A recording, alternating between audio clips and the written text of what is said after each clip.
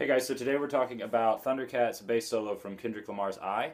It was requested by a few people that I post the music and tabs for how I transcribed this solo for 4-string. So that's available on my website, which is williamcarriganbass.com. If you are at my website watching this video, that should be available for download immediately beneath this.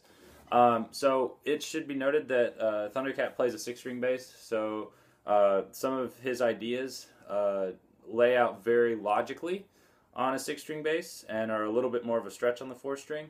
So as with anything, start practicing this slow, work with the metronome and work your way up. I'll only point out a few things because obviously everyone's going to take different ideas out of a particular solo, but some things I want to highlight.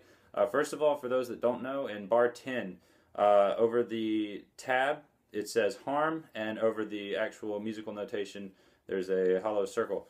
That just signifies a harmonic. So if you don't know how to get a harmonic, I'll tell you now.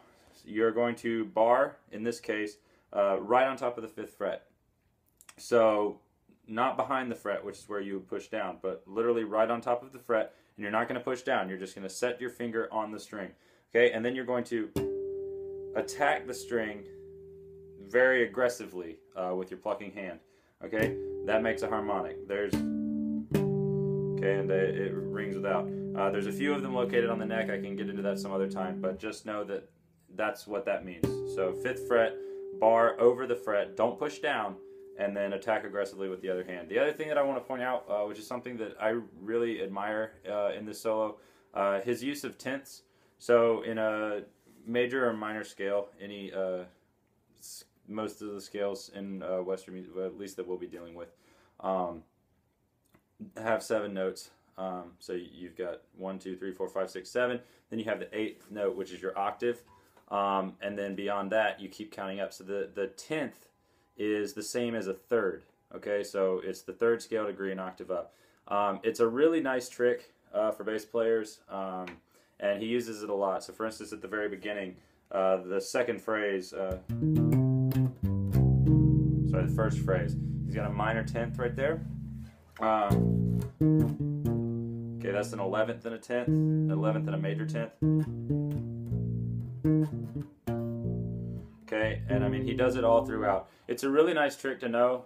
If what I'm saying to you right now is your first, the first time you've heard of tenths, they are everywhere in the vocabulary of the best bass players throughout history. So do check them out. For a 4-string bass, you're mainly going to use them when your root note is on the E string. And I'll just let you know that a major sounding, well, not major sounding, a major 3rd, which has a happier sound, is going to be on the G string. If your root is on the E string, it's going to be on the G string, or 3 strings up, and 1 fret towards your plucking hand. Okay.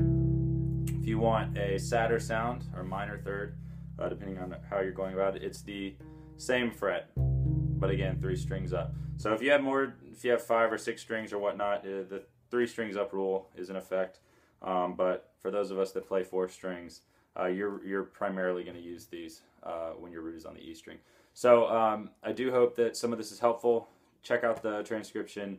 Practice it, glean from it what you will. But yeah, happy practicing.